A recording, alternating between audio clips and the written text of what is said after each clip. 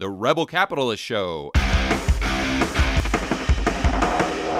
All right, guys, it gives me a great deal of pleasure to bring someone back to the Rebel Capitalist Show that I really enjoy talking to. He's kind of like our go-to lawyer for personal freedom and liberty. His name is Robert Barnes. Robert, welcome back to the Rebel Capitalist Show.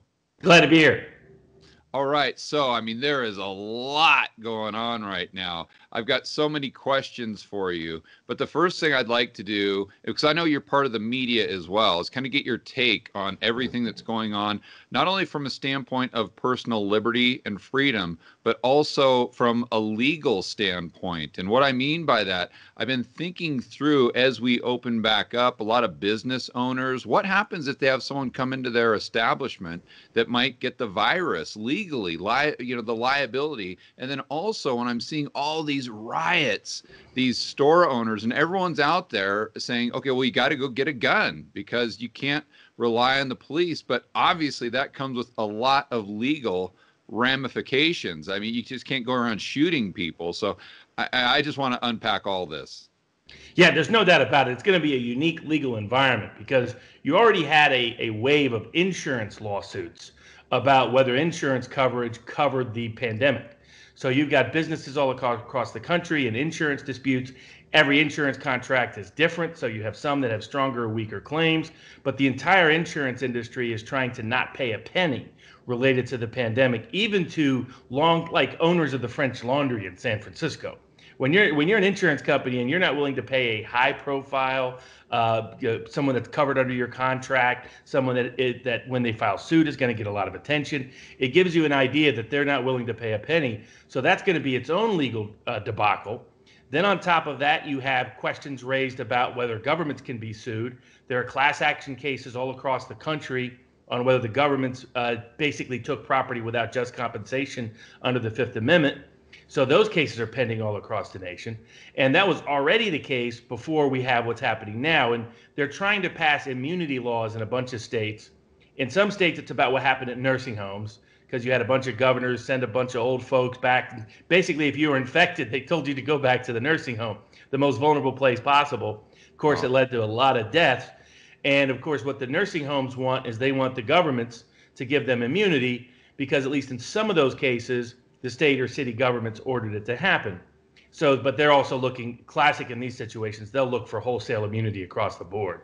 And some states are passing it, saying anything that happened during the pandemic time period is now no longer subject to suit, no matter how reckless, negligent, or even intentional it was. The same context is happening across the country as it relates to COVID-19 or the cerveza sickness. Basically what all the businesses are asking for the same thing. They're saying we can't risk a customer suing us, an employee suing us, someone else suing us. There's already lawsuits pending by various class action lawyers against some companies that employed people, in their view, without adequate safety measurements taking place. So they are also seeking complete blanket immunity, and Mitch McConnell is considering giving it to them at a federal level, saying that they cannot be sued for anything related to COVID-19, period, so that they feel comfortable enough opening up. Now, that's going to create its own risk, of course, in the sense of no reason to be protective if you can't be sued for what's taking place. But it's people who are saying our economic harm outweighs the potential that some people will get sick through negligence who otherwise would not have. But basically, that's what's a lot of immunity calls across the board. There's governments considering either expanding or shrinking immunity now on top of the riots. So there's a call to potential bill passed in Congress that would strip qualified immunity from various police actors and government officials. I'd be all for that. We'll see whether it goes through. But on the other side, there's more cities and counties and states that are looking to expand their immunity for anything that happens during the riots. To give some context for this, back in the old days, what used to inhibit riots was every city who had a police force had to pay all the property damage that occurred during a riot period. Didn't matter if they did anything wrong. Riot happens, you have a police force. Police force job is to avoid a riot. If a riot happens, they got to pay every penny, nickel, dime, and dollar. To the business owners. Yes. Oh, I didn't know that.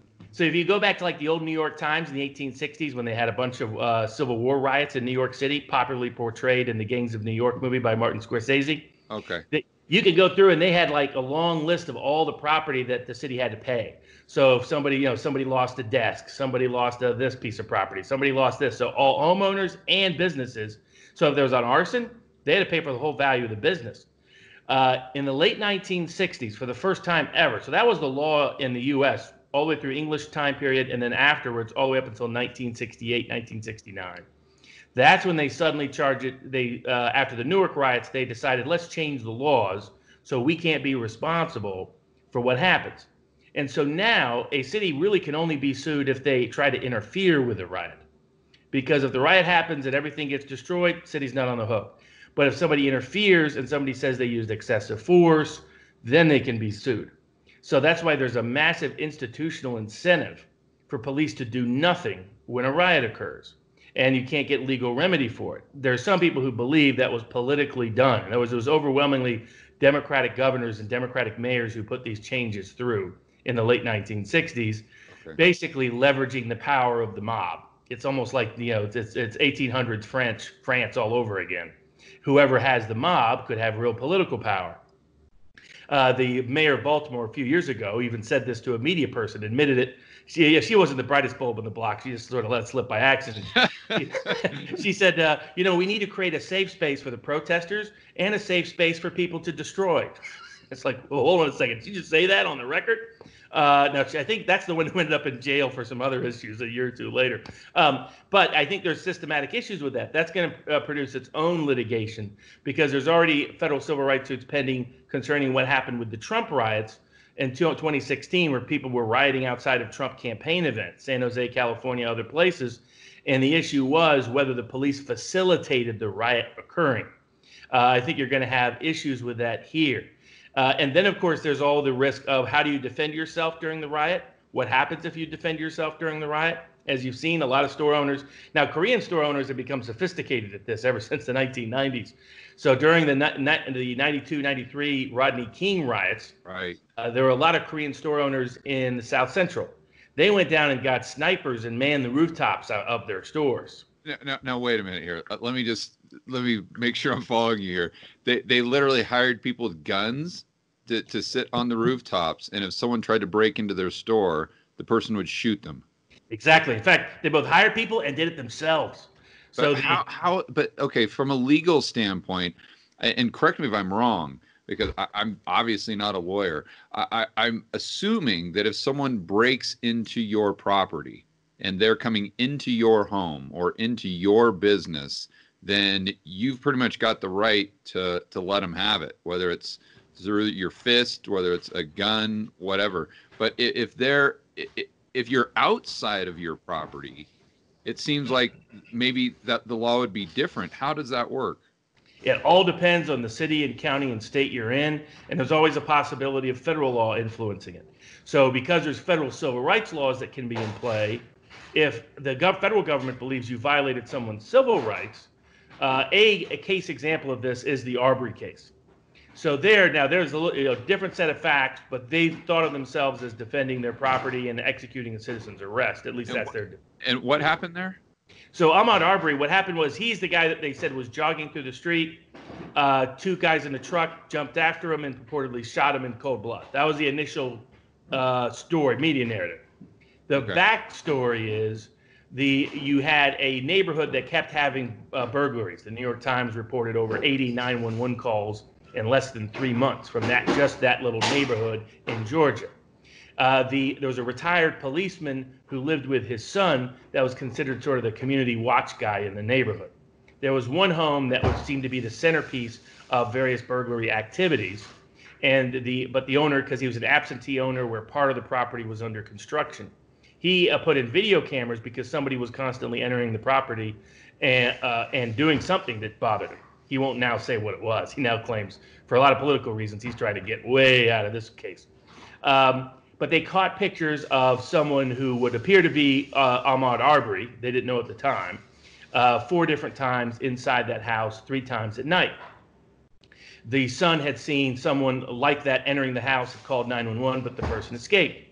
Flash forward to mid-February, middle of the day, same neighborhood, they see Ahmaud Arbery going inside this same house. So a person across the street calls 911. Arbery sees it, takes off. The father and son see the father, the ex-police officer, his son with him, see Arbery running down the street, think that that's the guy that's been burglarizing their neighborhood. They even had a gun stolen from their truck a month or so before. Hop in a truck, chase after him. Somebody else follows. They end up trying to trap Arbery. Arbery ends up trying to run around them. And at one point, the truck is stopped in the middle of the road. That's when Arbery tries to go past them and then makes a 90-degree turn and attacks the son who's holding a shotgun. It goes in an extended battle. The shotgun goes off. Arbery dies. And initially, the prosecutor said this looked like a legitimate citizen's arrest, and it appears that the gun went off because Arbery was pulling it at himself. He was trying to get it away from the son, but in the process, pulling it at himself. Now, further evidence has come out that both the son and the third person who was following in a car have a history of making racist comments and statements. So that's going to be part of the basis of the case. And basically, first, there's no prosecution because the prosecutor looks at it and says it looks like they had reasonable. In Georgia, this gives you an idea of the difference in state laws. In Georgia, they got broad definitions of citizen's arrest. So broad. I figured this out when I was a practicing lawyer in Southeast Tennessee originally. Yeah. I had cases in North Georgia where Walmart and private companies could take out personal warrants against people they didn't like. And I was like, this can't be true. And I go down there, it turns out that's the way Georgia is. A person could take out a warrant and swear out their own oath. It's like 1850s law down there in Georgia. God bless them. Wow. So they have a broad citizen's arrest law. That's what happens. But to give you some context for that, there a person believes they're executing self-defense that's allowed specifically under Georgia state citizen's arrest laws, which are very broad, allow you to arrest anyone. To give you an idea of your potential defenses, if you have a citizen's arrest law in your state, then if you have reasonable suspicion of a crime, you can arrest person and use whatever force is necessary, including lethal force, to execute the arrest if necessary. So like Georgia even has a provision that you can do that if the person is an escaping felon, things like that. So those laws have a big impact on what you can do when a rioting and looting occur. But it varies by state. There's some states that have no citizens arrest authorities. There's some state laws that have stand your ground laws that say you don't have to retreat, you don't have to bounce back. There's others that don't. So in Florida, the Zimmerman case, Trayvon Martin case, was all about stand your ground. But there are several states he wouldn't have had that defense available to him, even when he was on the ground with his head being bashed into the ground. There's various states that have self-defense laws, but there's other states whose self-defense laws are kind of a joke. I'll give you an example. Oregon, I defended a little journalist guy. We have the case up on the Supreme Court. I took over the case after he'd been convicted. He was maybe 5'4", 5'5", little guy. He had been beat up before by Antifa, which is very big in Portland. Project Veritas just did a big expose on him. And they come from the Black Bloc. And actually, you'll see them all around the world. They've been international really since the 70s. They've been in Mexico City. They've been in Brazil. I don't know if they're in Colombia because they might offend some other folks in Colombia if they try to get active. So that's where there's utility to those kind of things at times. It's like the old days, the Italian mob, whatever neighborhood they operated in was your safest neighborhood because ain't nobody was going to go in and riot in there. Yeah, I'm going to give a quick plug to Thomas Sowell. I'm sure you've read several of his books, but right now, guys, if you're trying to figure out what's going on, and I think, Robert, to your point, when we see something at surface level that seems very cut and dry, often it's incredibly complex. So I always warn people, don't look for simple answers or simple solutions to things that are extremely complex because you're going to make things even worse. And I think nobody illustrates this better in his writings than Thomas Sowell. If you're going to go out and read some books right now, make sure you add Thomas Sowell to the list. So I just wanted to mention that. Oh, absolutely. Because I have a whole thing dealing with BLM and how they've made things more difficult and not really a civil rights organization. They view it as police abuse as a pretext to destroy America. In their view, America's bad, the government's bad, the society's bad, the history's bad. So it's a neo-Marxist perspective.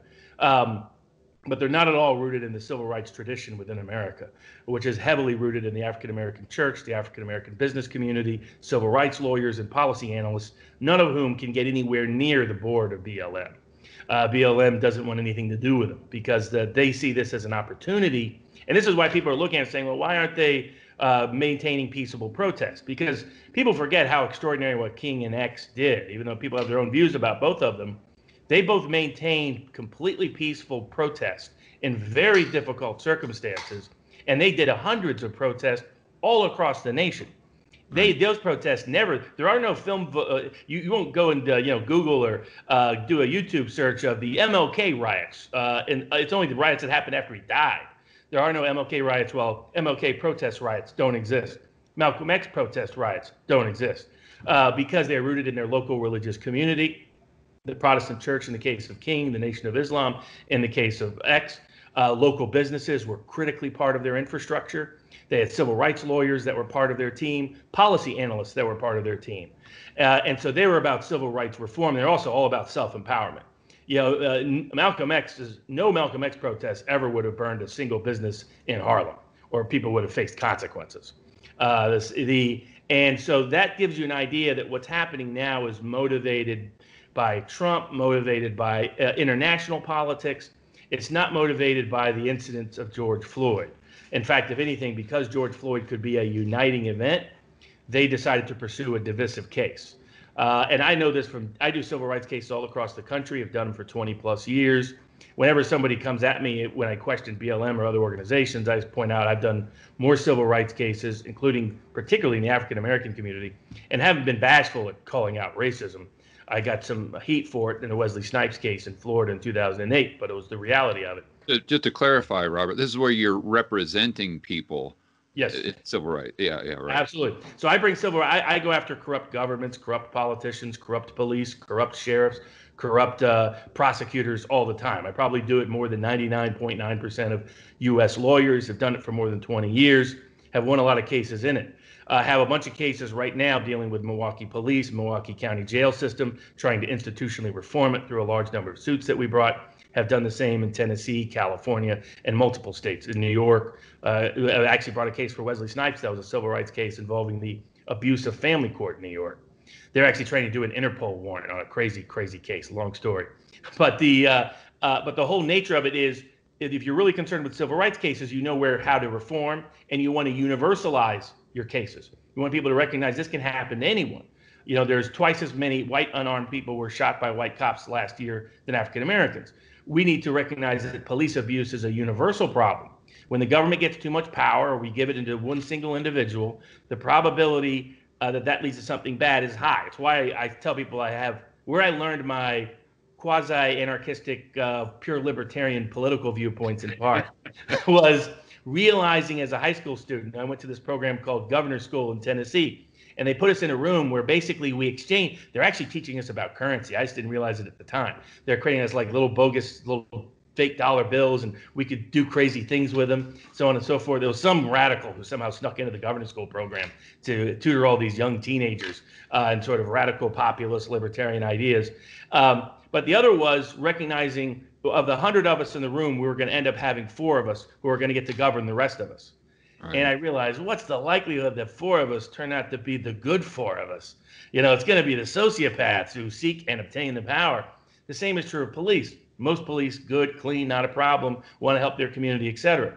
But if you're a sociopath, what better job than to be in the police, right? If you love to abuse power, if you have a violent streak you want to use, and now you have a badge and a gun and moral and legal permission to exercise it, the police can't cure the fact that they're going to disproportionately attract the wrong kind of personality. I use the same argument for politicians all the time. It's not the best of us who seek those positions, unfortunately. And it's definitely not going to be the best of us who get them, because the tactics and techniques necessary to obtain the position of power is what leads to the problematic aspect. So you have that throughout the police. And so in that context, returning to the legal issues, you're going to have legal issues. It's all going to depend on where you live. It's also going to depend on the politicians that make decisions, because it's what a judge does, what a prosecutor does, what a jury does, what the opposing counsel does. There's a reason why Antifa and these riots are almost all happening in democratic cities. They're not going to rural Alabama and trying to do a riot. They're not going to rural Tennessee and trying to do a riot. In my hometown in Chattanooga, they're staying out. They'll do it in Nashville because Nashville is a liberal Democratic town. They are purposely choosing Democratic liberal towns where they believe a combination of the police and the prosecutors and the jurors and the judges will never do anything bad to them. And that, in fact, getting reinforced in St. Louis. The St. Louis prosecutor who was part of a ticket that was put into power. For example, George Soros decided 2 years ago that he was going to help influence part of a liberal campaign, take over DA's offices all across the country. You have hardcore lefties in the DA's position in Philadelphia and San Francisco, people who don't even really believe in a wide range of policing behavior, who see their role as very ends justify the means. And so for them, unleashing the mob is a tool they want to have. They see that as power that they want to have. So they don't want to discipline the mob. They don't want to control the mob. They want to unleash the mob. So if you like going back to that Portland, Oregon case I had, a little guy, he's a journalist. He goes and covers rallies. He'd been beat up before by a big group of Antifa. He's diagnosed Asperger's. He's going out to another Antifa rally and filming it. They see him. They decide to come after him. Well, in the lap between the time he'd been beat up before and that rally, he had got himself a gun, learned how to defend himself, got professional training, and he exercises it to a T. He sees them all coming. He walks back, shows them the gun, brandishes it like this, then puts it right away, and they stop. What do the police do? The police are told to arrest him. They arrest him and charge him with endangering others, 17 different counts. Can't get a clean jury. He has a local lawyer that doesn't understand how political the case is. The judge is biased against him and issues and convicts him. So him for trying to defend himself against this mob violence, it would be like if someone who they attempted to lynch in the 1930s managed to defend themselves and they arrested him for defending himself against getting lynched. Right. But that tells you how political these places are. And the law in the end becomes political. It's just politics by other means. And so that's where a lot of people's ability to defend themselves and protect themselves is going to depend on where they are. I've been advising clients now for 10 years to get out of democratic states, get out of democratic cities. They're becoming overtly political. They're not like your classic, ponytail lefties of the 1960s. They're not civil liberties guys. They don't believe in independence. They don't believe in freedom. They don't believe in any of those aspects. To them, their goal is power, and their goal is to obtain power by any means possible. And they've grown up on a very different ideology. And so they see everything through a power filter, a power frame. And so consequently, what the law says on the books as to self-defense may not apply as it didn't for that guy in Portland, Oregon. And that was as good a case as you could have. He didn't actually harm anyone. He was a little fella. He did exactly what the training said, and yet he still got prosecuted. So I think it's all going to depend on, I think some business people are starting to realize it, because now you've seen some business people try to defend their business, and they themselves, because they didn't recognize the number game, got beat up and assaulted. The only people who have been able to successfully defend their business, people with guns. That everybody respects. That everybody backs off on. But if they see you out there, a guy with a sword, he got the living daylights beat out of him. Guy tried to come out with a bat. In Santa Monica, I lived a long time in that part of Santa Monica. It was totally shocking to see those scenes. I had a buddy of mine that is a restaurant owner right there. His dad owned an old school Greek diner. He converted into a high-end Greek restaurant. He actually witnessed, and he lived in the tonier parts near Montana Avenue, the real nice parts. His mom lives up there. He's just driving down the street, and he sees 6 guys going in to burglarize a CVS, and he sees they have equipment to set it on fire. And he's like, what the heck? And he turns around, and he sees that the license plate has been blacked out, so that this is a sophisticated operation. Like, I think one place we may see lawsuits, it'll be tricky about how to sue, because groups like BLM and Antifa are just very loose in their organizational structure. They don't keep their resources in a LLC. They're better organized than people who are trying to dodge the tax man in terms of legal liability. They know how to hide. But I think BLM knew at this point that their protests were being used and hijacked for violent purposes. But to give you an idea how sophisticated it is, Vice was filming something. I'll have to put it that way, because if I say it in a certain way, somehow Google algorithms will come in and get rid of they'll say there's a copyright strike because they think, well, we included the Vice media coverage, but we didn't. But what Vice did is they filmed in Minneapolis, and where there was a protest happening here, and then they capture that a group has broken off to commit a robbery at the Wells Fargo. And it's like 8 guys with sophisticated equipment to break into the ATM machines. And I was like, okay, so they infiltrate and look like the protesters. And BLM is helping by how they're choosing to protest. Antifa, of course, definitely helps because they dress like Antifa and the all black. The words black bloc originates from a tactic used by a group in the 1970s in Germany.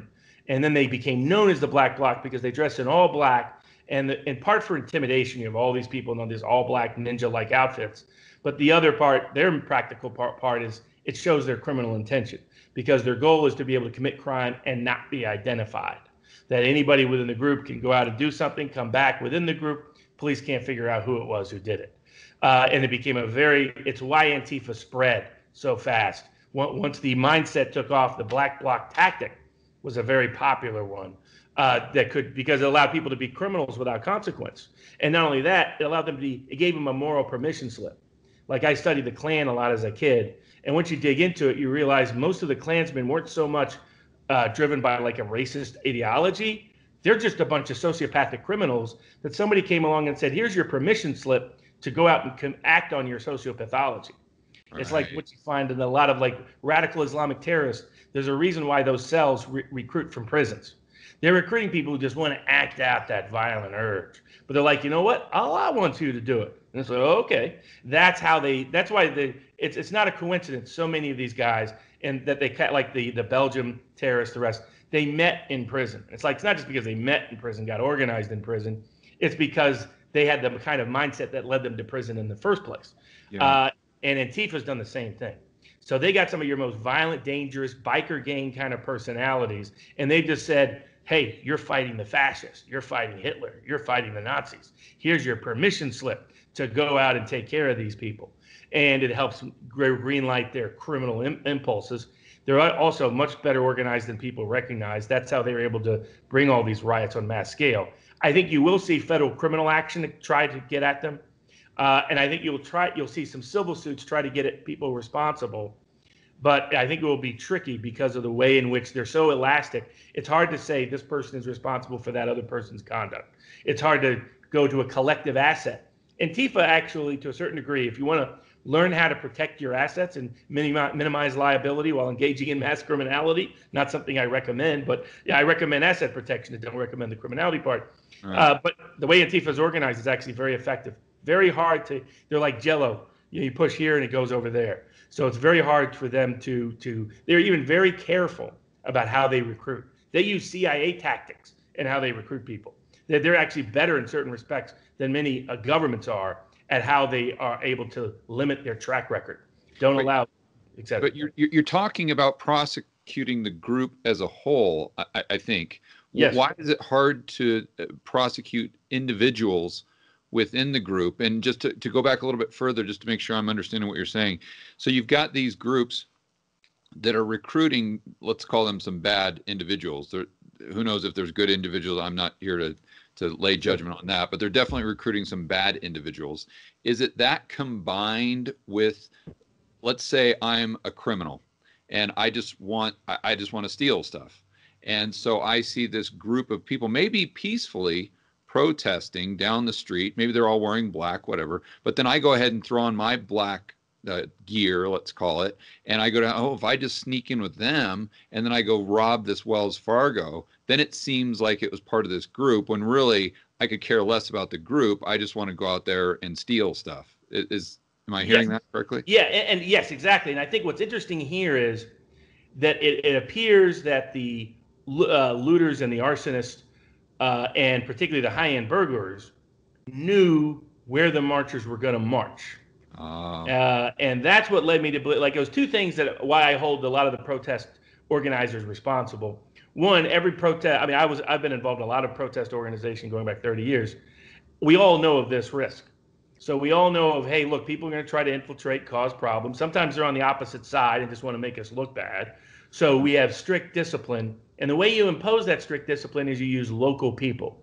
So if you have the local pastor, the local businessman, the local boxing club owner, if those guys are part of your march, ain't nobody getting out of line because people are going to know who that is and they're going to personally handle it internally. That goes back to what MLK and Malcolm X did.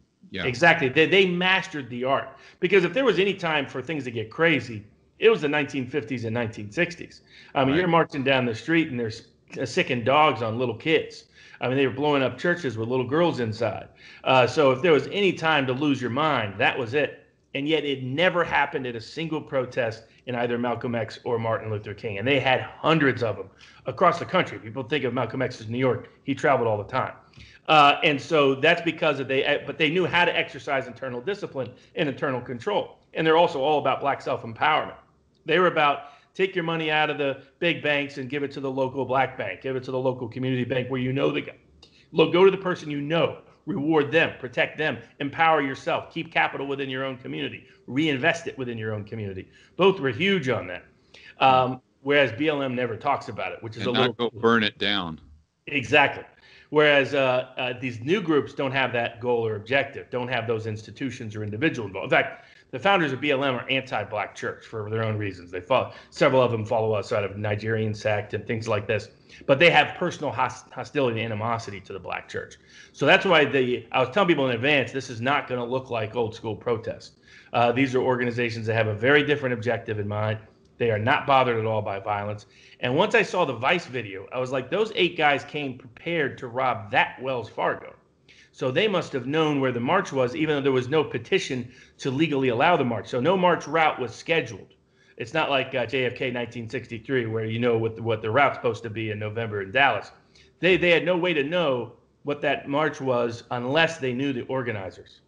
And I was like, okay, so maybe the organizers aren't involved at all, but it would not be inconsistent. If you understand their mindset, their view is we got to use this to destroy the system. We got to tear it all down. It's very much like 18th century French Revolution mindset, where change, abolish the past, all about abolishing the past. It's not as Gary Wills or others would argue, it's not, both Martin Luther King and Malcolm X were rooted in the past. They appeal to certain aspects of the past to change the future. These guys are completely different. They believe in abolishing the past. So it's like communist revolutions, like French revolutions, burn it all down, blow it all up. I would say the best analogy for people that maybe from Latin America or know Latin American history is the Shining Path. It's that kind of mindset, like the Shining Path movement in Bolivia, wonderfully captured in the film Dancer Upstairs. So dealing with that mindset, they're going to keep trying to do this. They're not going to stop. And when St. Louis, the local prosecutor let them out without even bail, apparently. They walked in and she immediately had everyone that had been arrested for rioting and looting and arson and assault released right away, right back onto the streets the same night. That's happening in other locations. So when you have a political you have the attorney general from Minnesota. You know, he flashed the Antifa book as a book he was proud of. His son, who is has city political power in Minneapolis, who is now calling for destroying the police, defunding it entirely, taking away all police forces, and it's something that you couldn't even imagine. If I would have told you there's going to be serious politicians, including congressional members of Congress, city councilmen, mayors, talking about defunding their police, the number one thing you do as the city, people said, no, that's just too nuts. But that has in fact been the only policy objective that BLM has announced in the last 3 years that I've seen. What are they suggesting replacing it with? Just nothing? That's the implication. They just say defund the police. And it's like, okay, then what? That we're not going to have policing? So the mayor of LA just said he's going to cut LA's police budget by at least 10%, maybe more. That he's going to shut down their gang task force. I mean, LA, it's not just South Central LA that has the gangs. And those gangs go back, those are the oldest gangs really in America and the African American side to some degree. They go back to the 1940s, 1950s. Originally started out groups like the Rolling 60s and others. I had to be careful who I used to represent down there because there's the Crips and the Bloods and they all get mad at each other. So I was stay out of it. But the whole dynamic of that is that the gangs are not only very powerful there, in East LA, in fact, the gangs that run the Metropolitan Detention Center in Los Angeles are Central American gangs. Not even the Mexican gangs. The Mexican gangs are actually manageable. MS-13 and the Central American gangs are just crazy. They are just a whole different animal. And, well, you're familiar with Latin America and Central America, so you understand the context better than most Americans. If you grew up in 50, 60, 70 years of violence, like people in Guatemala and Honduras did, because these problems go all the way back to then, the gangs formed, sort of like the Sicilian mob. They formed as a response to constant invasions. There, they formed as a response to constant civil war. You have a culture where people are used to being a gang member by the age of 8, and they resorted to more and more extreme violence to get power. They're people without limits. Now LA is going to shut down its attempts to control gangs. I mean, this is insanity. So now my buddy that's got his long-standing restaurant there, he can't really move, right? He's got 50 years of collective goodwill between he and his dad at that place. Right. But he's got to take protective precautions. He's got to figure out what insurance he can get, what other forms of what can he do to protect himself without becoming liable? Because LA is one of those places it's tough. Like the self-defense laws are decent. A lot of self-defense is rooted arguably in the Second Amendment. So I've argued that everybody has a self-defense right under the U.S. Constitution. And the Supreme Court kind of acknowledged that when they said that the right to own a gun is really a right of self-defense under the Second Amendment. So my view is that is constitutionally protected against any criminal prosecution anywhere. But beyond that, a lot of cities and counties and states don't have stand your ground laws, don't have good citizens arrest laws, don't allow you to really take the law into your own hands. So Robert, let me just stop you right there just for a second here. Yeah. Because I want to, if I'm a business owner, just an ordinary citizen, and I'm looking around saying, okay, number one, it's probably time for me to get a gun and to use it responsibly, and just to, hold it there. Just, what's my downside there? Probably not much. But then I'm thinking to myself, oh my gosh, I'm hearing Robert talk about all these risks if I actually do defend myself. So I guess my first question would be, how do I find out, just a normal person and not a lawyer, how do I find out what the laws are in my particular state and city? And then how do I find out how fluid they are based on the local politics? And then I guess my last question here to round off the thought would be, if you are someone like your good buddy who is just in a horrible situation where they've got a brick and mortar location, they've busted their butt to build up this brand equity, so they can't move it, but they're in a jurisdiction that is very unfriendly to, let's say, business owners defending themselves with firearms, then what on earth do you do? So really it's sort of a threefold approach. In terms of self-educating yourself on the law, there's three sort of search terms that are the most useful. One would be self-defense, and then your city or county. The second would be stand your ground, your city or your county or your state. And the third would be citizens arrest in your city. Because I've told people that actually the citizens arrest laws really allow a lot of room because they clothe someone in the power of being a policeman. So even if you don't have a stand your ground law and you have a weak self-defense law, if you have a robust citizens arrest, and a lot of these cities, counties, or states have just left their citizens arrest laws on the books, and the reason is because they're protecting security guards. So there's actually a very expansive protection. The judicial system has wanted to protect security guards at malls and private stores, and so they've expanded what you can do. So to give an example, reasonable suspicion that someone has committed a crime can be what somebody else reliably told you. Because that's what happens in most security guard contexts. The clerk says, hey, I think I saw something. They go and arrest him.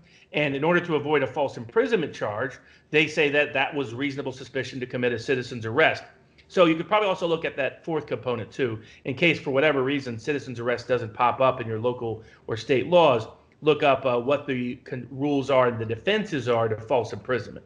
Okay. Because if you have citizens arrest power, then you often have the power to use any force necessary to execute that. And that creates its own legal defense system.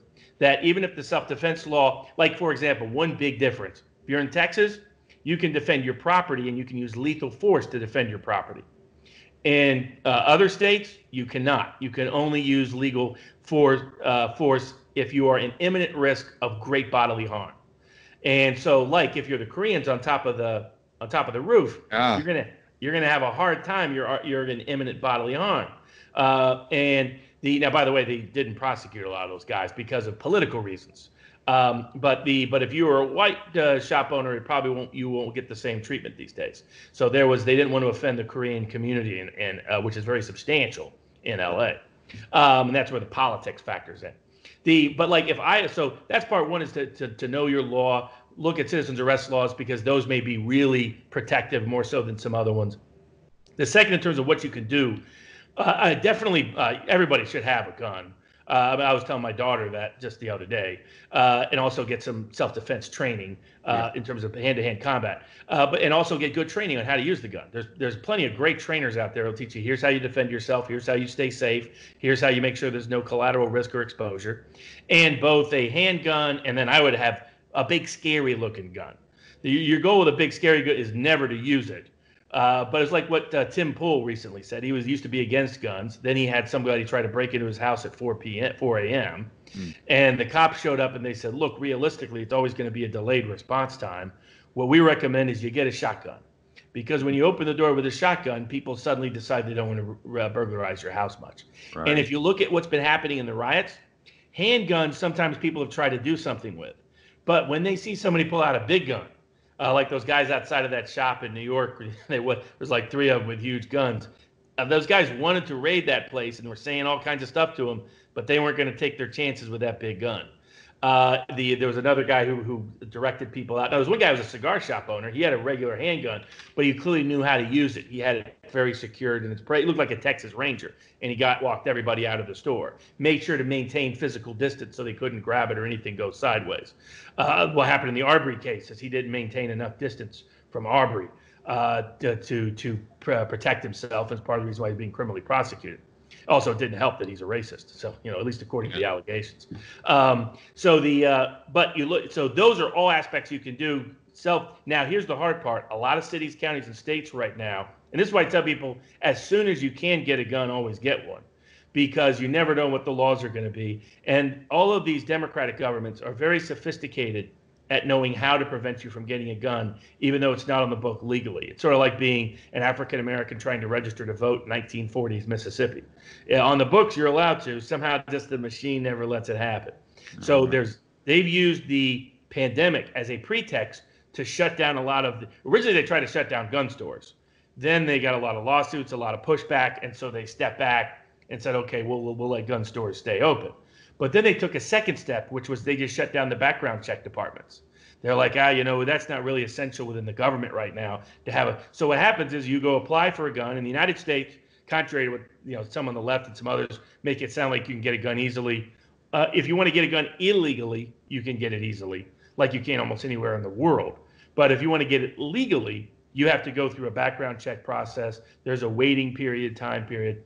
And they're slowing that process down all across the country in democratic states right now. There's people that have applied for guns months ago that still haven't got their background check cleared. And so it's a politicized process that they're doing.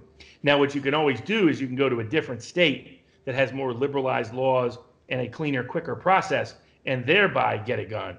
But yeah, absolutely, people should. The last step is, when I look at it from a political perspective, what I always recommend to people is you and whoever's, first of all, I recommend that if you can, hire professional security rather than do this yourself. Hire people that have been okay, absolutely, especially during these kind of moments, because anybody that hasn't been through it, the chance of something going sideways is always high. Mm-hmm. The risk is just too disproportionate. So hire people. There's plenty of ex-vets who work in private security, who for them, this is small change. This is this is Iraq. I mean, this is child's play. Exactly. If you've been through those kind of behaviors, those kind of circumstances, you're not worried about some kids wanting to break into the store. You don't have to worry about landmines. You don't have to worry about air bombs. You don't have to worry about any of this. You don't have to worry about chemical weapons, et cetera. So so those guys will know what they're doing. Usually a team, 2 to 4 people is ideal. You only would call upon them in times of emergency, but to have them available for you in times of emergency like this. They'll usually have protective gear on. And those guys, in fact, this has happened in Minneapolis. It's happened in some other places where they've hired these guys. They know how to patrol the roofs. They know how to patrol the front of the building. Nobody has touched those buildings at all, because the criminal gangs that are part of it, you have unsophisticated criminality that's simply crimes of opportunities taking place in terms of arson and looting. But what's really unique about these sets of riots is there are criminal gangs targeting institutions for money, targeting high-end stores in Santa Monica, high-end stores in New York City, going in and doing a bust. They're robbing diamond stores. They're robbing Gucci. They're robbing Louis Vuitton. They're robbing Cartier. They're robbing Dior and robbing banks. I mean, there was my favorite version is the guy who somehow got a whole ATM off the ground and tried to carry it onto a bus, and the bus driver, a public bus, and the bus driver was like, no, and he's complaining. He's like, man, and you see the bus driver pulling off, and the guy's complaining, we could have been rich together, buddy. We could have been rich together. This is the mindset that's going on out there. So your basic show of force will deter your crimes of opportunity. The second category you have to now worry about is these sophisticated criminal gangs using a protest as guise to go in and do high-end robberies, groups of 4 to 8 people. For that, you just arm up. And because 95% of businesses are not doing this, your sophisticated gangs will be like, why go after the hard target when the easy target is next door? Mm-hmm. And that's how to do it. I would also recommend hiring racially diverse staff, security guards, if you can. So if you have an African-American security guard, Latino security guard, then it changes the political equation. If something goes south, if these guys have to defend themselves and they end up shooting someone in your store and you're subject to liability, if you have an African-American or Latino that were part of that security team, just as a political matter, as a matter of optics, you're going to be in much better shape. So that's what I've advised people as to the stage of steps to take. There's also basic protocols that people can impose in terms of blocking their windows, not with cardboard. Ideally, they have metal that they block those windows. I mean, they do this in European stores and lots of other stores where you just impose something, you create the infrastructure to do it.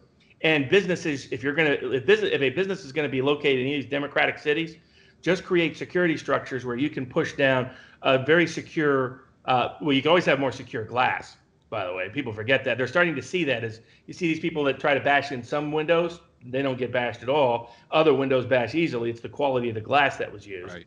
Yep. But assuming you don't, so if you're doing new construction or something like that, like my restaurant buddy, he put in very high-end quality glass when he reconstructed about 5 years ago. In part, not focused on this, he did for other reasons too, aesthetically, but it was also just an additional security protocol. Because when you're you have a little restaurant out in the street, at any time, somebody randomly could just get the inspired idea. They don't need a riot or a loot, a rioting opportunity to do so. So that's the other ways they can protect themselves. And then last but not least, jurisdictionally diversify, of course, both in terms of your assets and your citizenship. You know, it was the old line from the movie Heat. The line from the movie Heat was, never have anything in your life that you can't walk out on in 15 seconds flat if you feel the heat around the corner. I used to tell people, have yourself prepared, so that if you need to walk out in 15 seconds flat, you can disappear and be somewhere else politically protected and economically protected immediately. And that requires things like multiple citizenships, that requires multiple passports, that requires assets in multiple locations, physically outside of the domestic United States, and definitely outside of a particular city, county, or state. Where, I mean, this has shown, if Minneapolis could run the country, the police would be eliminated next week, according to the city council. Imagine, you know, so when we live in that kind of environment, and the other thing to understand about the BLM in part, but also especially Antifa, they heavily believe that insurrectionary moments can change the world overnight. They believe they've looked at history, and they say history can change in 24 hours.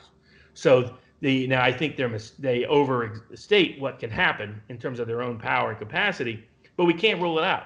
We just saw a lockdown across all, a response of politicians that they've never done before in response to a flu epidemic that completely damaged a whole bunch of businesses that may never recover, in part because they never particularly planned for it. Even the few that did have insurance companies refusing to pay them. If they had had a captive insurance, then they would be better protected, because that would have been their own money put aside for this precise position, with tax advantages that allow that money to grow and outside the United States, so it can be jurisdictionally diversified, where they can pursue investments that the SEC may not even allow within the U.S.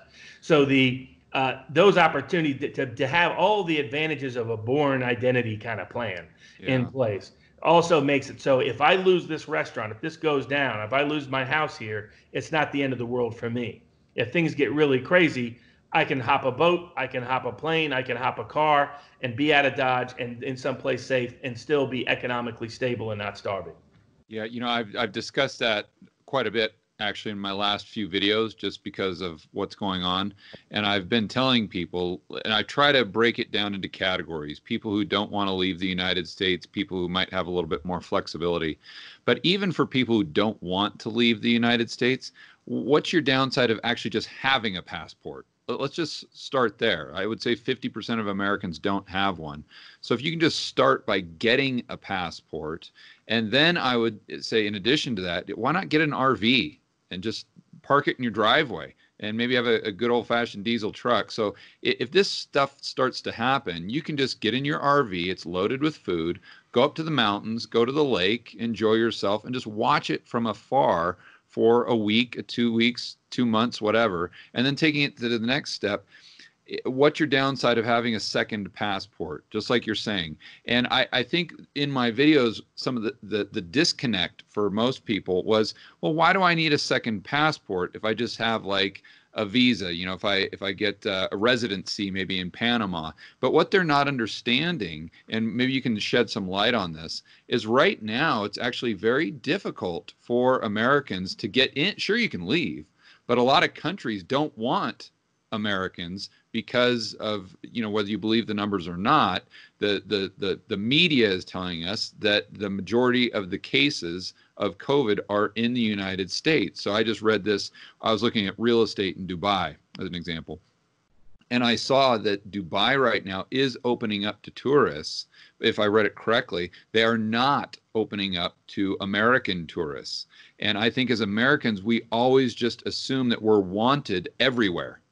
And it's just those Russians and Chinese and Brazilians and people in the Middle East. Well, you know, those are the people that need to, you know, they're not wanted in the EU or the United States, Canada, Australia. But we could be facing a situation, especially if we get a second wave of the virus, where Americans are now the kind of persona non grata. And that's why that second passport is so crucial, because you could get on that plane, you could get into that other country where you want to go using the alternate passport. So so I'd like to know your thoughts on that, and then maybe how you're doing this in your own life in kind of preparing this way.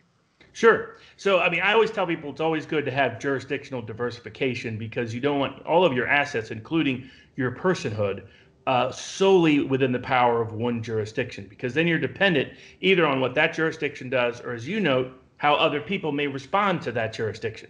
Yeah. So you don't want to be limited that way. And I always give people the comparison. Imagine you're 1925, you're Jewish in Berlin, things are actually going great. The Nazi Party only got 2.8% of the vote. You don't got the stock market's going boom, boom, boom. The Weimar Republic has recovered from its hyperinflation in the earlier years.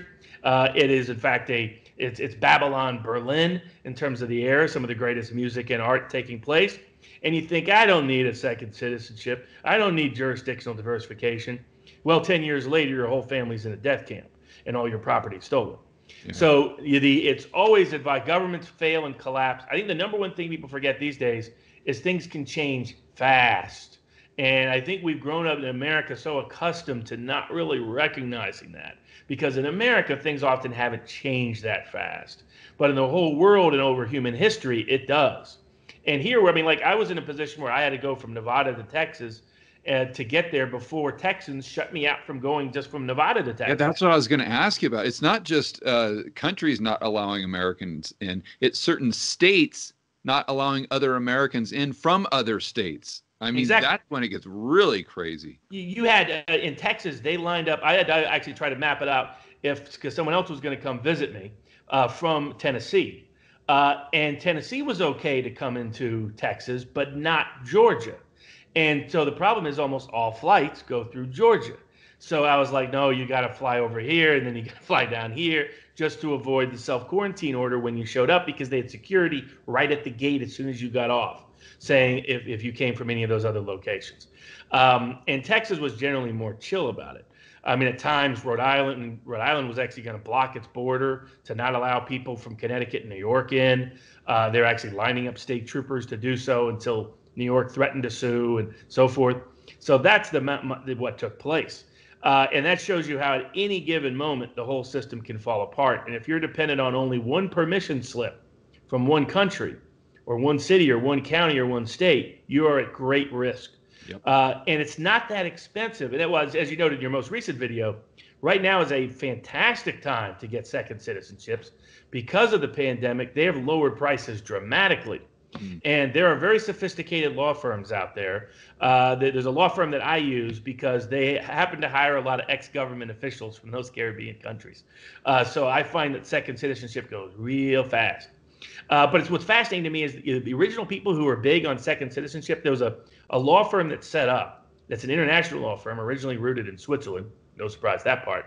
But they set up because it's people who recognize the risks of their government, or the risk that other people may have it, because so it was overwhelmingly Chinese and Russians who were originally getting second citizenships.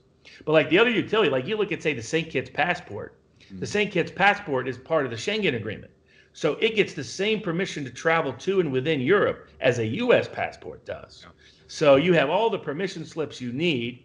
The other thing people forget is, like, I had a client who the reason why he got caught in Panama, well, there's some other aspects. The government committed a lot of fraud, corruption. They lied. The embassy lied. They bought off a person. All that crazy. I mean, it is a crazy story on that side of the aisle. But the only reason why he was in any kind of jam is because he got Panama residency, but he didn't go out and get a second passport. In fact, he was carrying around a bogus second passport. Now, there's another reason to have a second passport. The risk at that time was kidnapping in Panama from on the border, because he was on one part of Panama was connected. Which border? I forget which one it was. But whatever it was, there was a history of them kidnapping people with a U.S. passport for the purposes of extortion and kidnapping and ransom. And he had a fake passport in another name.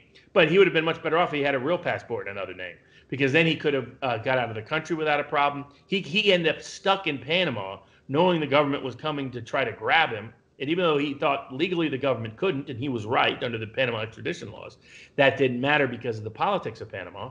And when he recognized that, he couldn't get out of Panama because he never went and got a second passport, a permission slip that allows you to get out of a port, allows you to get on a plane, allows you to pass a border in a car. I think it's the other thing people don't realize. Borders are so controlled these days that unless you become very familiar in like jungle landscape, they're Central and South America. If you don't mind living in the jungle, yeah, there's ways to cross some borders without a problem. But short of that, it's very, very difficult. So that's where it's critical. The way I always put it to people is, I like the RV truck. I like being able to live off the land. I call that the downscale option, the mid-scale option. So sort of the your low cost style. I always recommend have a small shack out in the woods, not titled in you, not recordable to you, and some entity, some generic name. U.S. real estate, you can do that very easily. It's how everybody organizes real estate. So have it effectively in a quote-unquote shell. But that's independent, that has a generator, that doesn't rely upon any public utilities, has its own water well, has you can be self-sufficient and off the grid tomorrow if you gotta be. Or if you just gotta wait out something like a crazy pandemic, or wait out something like a bunch of crazy riots, or wait out anything else that needs to occur. And RV is great for that because you can drive around physically and find those locations. And trucks have multiple benefits and multiple contexts, particularly if you're off-road and need it for. Yeah, and I want to point out too, because I know maybe some people are watching this saying, "Well, Robert, George, I get what you're saying, but why not just be a good citizen? And if I don't break the law, then I've got nothing to worry about." But remember, and I'm talking to that viewer specifically, the part of the conversation when Robert and I were discussing what the law is, and then kind of how there's this gray area based on what type of jurisdiction you're in and the political environment and the narrative in society, in the media. You don't have to do something quote unquote wrong by the law to be in a heap of trouble if you're just the wrong person at the wrong place at the wrong time. Exactly. Ask almost anybody in a wide-ranging set of populations over world history. Ask, obviously, the Jews of Germany. They didn't do anything wrong. Ask the gypsies, who are also targeted by the Nazis. People who are simply labeled disabled, who are targeted by the Nazis. But you could label any other group. Certain groups in Italy were targeted. Labor union activists were targeted just because the fascists didn't trust them, didn't like them. There's been large parts of disappearances. And there's almost no part of the world that at some point hasn't had innocent people suffer en masse at the hands of either the mob or the state. And so I call it real life insurance. right? There's a life insurance that says maybe some company will pay your heirs when you die. And then there's a life insurance that keeps you alive when you need to. And the second thing I always recommend to people is have a car stashed somewhere that you can get to. It's not entitled in your own name. In the back, have a briefcase that has the most secure kind of laptop that can communicate in the securest form, a burner phone or phones to the degree you need those, and then various forms of currency that are reflected around the world. Ideally, now you can add Bitcoin to that equation and cyber currency. But at least these are for people who have some resources or means, but it doesn't have to be tons. You could have 10 grand and that'd be enough to survive, to get out of Dodge. To get to the right place. But if you have the cash and capital and the means, have it. There's a reason why El Chapo built a lot of tunnels from every home he lived in. He was preparing in advance, and he got to live outside of prison for 20 plus years. But you can build your own tunnels to avoid you being the victim of a governmental or mob mentality that may come for you. And I just call it a born plan. Hop in a car, and in that briefcase, you have all the means to communicate, all the means to get wherever you need to get to. I would recommend people have jewels, people have some watches, physical things that people like to buy that you can exchange in any parts of the world where in case the currencies themselves fall apart. Yeah. And one thing I want to mention there, because I think this goes back to our last conversation, is, and correct me if I'm wrong, but I think gold jewelry has never been confiscated or has never been made illegal by any of the governments, not just the United States, but when they did that in the UK, when they did that in Australia, I think gold jewelry was exempt. So that might be another thing that would be good to have in that briefcase or in that trunk. Absolutely. There was an old movie of Robert Redford when he was in Cuba, and he had a diamond sewn into his body, and he ended up coming to use it. But the person told him, look, he had learned it from someone else, his character had, and said, look, this is your insurance plan, that you'll know as long as you have that, you'll be safe wherever you are in the world, because you can always have one last attempt to get out of Dodge. They use it in a good, effective way in the film. So it's the same mindset. But for example, for the most part, depends on the rules, but like where if I have more than 10 grand and I fly outside the country, I got to report it. Or they could seize it. I mean, that's the real remedy. It's not necessarily it's a crime. They can just take all your money if you don't report it. I remember I went through an airport when I was going over to London to bet on the elections, and I had like about 150 grand in the book bag.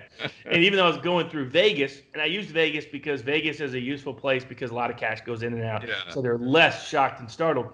But the guy was still shocked, and he thought for sure I hadn't reported it. I was like, of course I reported it. I think I'm going to take this bag through here and not have reported it. But if I'm carrying $150,000, if I have $150,000 Patek Philippe watch on, don't have to report it. So it's a way to stay under the radar screen. That's the utility of jewels. That's the utility. Watches can be great, particularly rare watches. There's that great movie, the French movie. Well, it was an English movie, but in France. I'm forgetting the name at the moment. But everything's about a stamp, the value of a stamp, because it's a rare stamp worth ridiculous sums of money. So now there's risks with things like stamps and baseball cards and because you're really dependent on a market that might disappear. But that's why I like gold. That's why I like jewels. That's why I like watches. Those are much easier. But small things that you can transport on your body that can protect you for life, like Robert Redford's little diamond underneath his skin. Yeah. All right, buddy. Well, I'm looking at my watch here. I know I've kept you over an hour. I sincerely appreciate your time. This is a fascinating conversation, Robert. I could talk about this for 3 hours. This is so cool. I really, really appreciate it. For my viewers and listeners who want to find out more about what you do or watch your show, where can they go to learn more about what you do? Sure. They can. My firm's website is barneslawllp, as in Peter.com. And then I do a show called American Countdown right now during this crazy era, pandemics, then riots, and then of course we got the election. And the American Countdown show, they can find at band.video. So they can find that there. Also, I'm on Periscope, on Twitter at Barnes_law, and so all of it. So it is a fascinating time to be alive. It sure is. All right, buddy. Well, I appreciate your time again, and I cannot wait to chat. Let's do it soon. Absolutely. Thanks, man.